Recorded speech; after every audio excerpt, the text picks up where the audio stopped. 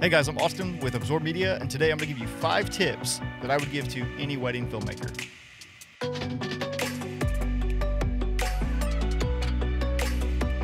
I've been shooting weddings for about 6 years now. Weddings are a great opportunity to learn and challenge your run-and-gun documentary filmmaking skills. And there is no standard way to film a wedding day. Everyone has their own style and product they send to their clients. But here are some tips I would give to someone who is just starting out shooting wedding films, or maybe you've shot a few and could use a couple tips. Number 1, meet the couple. It's best to meet them face-to-face or virtually. Explain how you'll be working with them, get to know them a little bit, let them know how many cameras you're gonna have and whether or not you have any mics you'll be putting on them, around, or anything that could possibly affect their wedding plans. Another reason you want to do this is make sure that you guys will be a good fit and that you guys are going to work well together. Because sometimes you might meet a couple and they want some things that maybe you can't pull off, or vice versa. Number 2, get a contract. A contract is meant to protect both parties. So make sure when you're making these that it's fair on both sides. Disclaimer, Absorb Media, we aren't lawyers here. We're a YouTube channel. Now tip number 3, I think we're on number 3. I've already lost count, we're not even that far. Audio. You can love the bride, officiant, or the groom. But if you had to pick one and you only got one mic to work with, I would mic the groom. Because the groom's most likely gonna be where he's getting married, right? Where the audio's happening. And usually the mic on them is enough to pick up everyone around. I've had luck with that. I usually only mic the groom and officiant, sometimes the bride, but that can be difficult depending on the dress.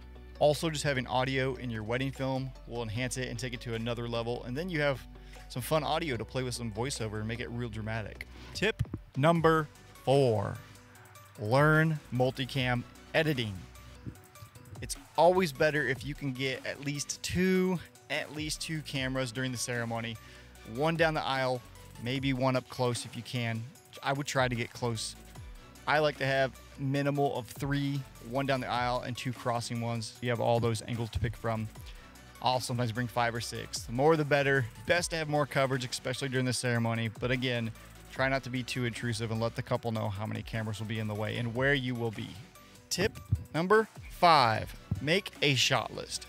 And it can be a mental shot list or a physical one. I usually take notes on Google Keep and just check them off throughout the day, but make sure you get the main shots as you go. As you check them, you'll have some feeling of relief knowing you're getting the shots you need to make the film you need to deliver. I know I said 5 tips for wedding filmmakers, but you know what?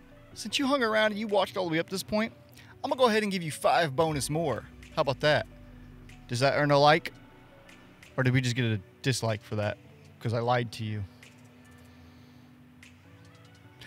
Here's tip number 6. Weddings are long, so stay light. That's tip number 6, stay light. Light meaning don't rig your camera up too much. Don't bring too much crap you're not gonna use, because I've made this mistake over and over and over. I always bring more and more. And as I became a more experienced wedding filmmaker, my gear list has gotten smaller. Even a small rig with a handle and monitor, that's probably enough. But if you start adding rails or anything else to get that, just make sure it's worth it, because any bit of weight does add up, especially as hours go on throughout the day. Tip number 7, where's the autofocus? There it is. Tip number 7, lenses. I recommend bringing zoom lenses and stay away from primes. If you have a prime, I would keep it on one camera and that's what stays on it the whole day. That's what I try to do. I made the mistake of first starting out by bringing all kinds of primes and shooting a wedding as if it was a planned, precise narrative film, that I was gonna have time to change lenses, switch from a 24 to an 85 whenever I needed.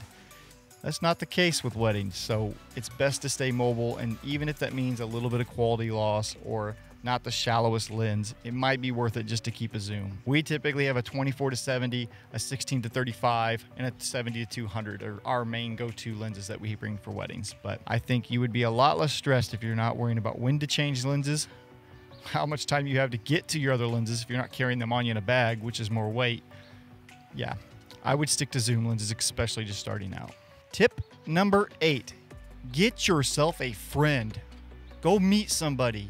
Get on Omegle, some chat rooms, Craigslist, find a friend somewhere. But out of all seriousness, if you can find somebody to partner up with and shoot weddings, I highly recommend it. I honestly don't think I will shoot a wedding alone ever, because I feel like it's almost a necessity to have 2 shooters. Even if you gotta charge extra on top of your price to hire someone, it'll be worth it to you and the couple.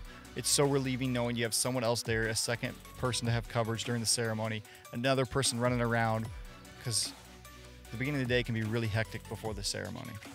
Wait, what number was that? Wedding tip number 9. Be friendly. Be nice to all the vendors. The people that are there are working with you, not against you. You're all there working for the same couple and have the same job to please the same client. So you're all friends there. Be nice. I like to ask the couple ahead of time for the DJ and officiant's number to reach out, say hello, introduce myself, either over email or text, and let them know if they were okay with me tapping into the DJ board if I'm doing it that day, or to put a mic on the officiant. Now, my last tip to you wedding filmmakers is be confident. Don't be nervous. I know it can be nerve-wracking knowing that you're filming someone's one and only special day, and we hope it's their only and last wedding. But relax. They hire you to capture their day. As long as you capture something, that's more than they would have had without you there.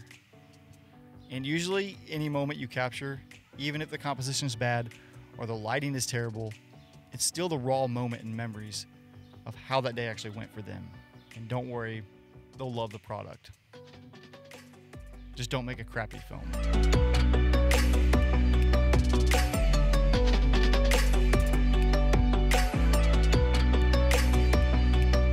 Just kidding, I don't think you'll make a crappy film. You'll do good. Just do the best you can. I've been doing this for so long and I'm still learning. You learn after every shoot. You'll never know it all. I don't know what else to say. I felt like that was awkward for you guys who might not know I was being sarcastic. You'll do great. Thumbs up. Thumbs up. See? I believe in you. The autofocus isn't working. There it is. Well, that's it for this video. If you guys found any of that useful, I'm gonna step back into my diffusion. If you found any of that useful, please like this video. If you found it horrible and it ruined your whole career, then I guess I deserve a dislike if I ruined your life. If you made it this far in this video, I really appreciate you watching. I think, yeah, like subscribe or something. We'll keep making more videos. And what else do you guys want to see? Do you have any questions about any of the tips I gave? Because each one of these tips I can definitely dive into deeper and more detail.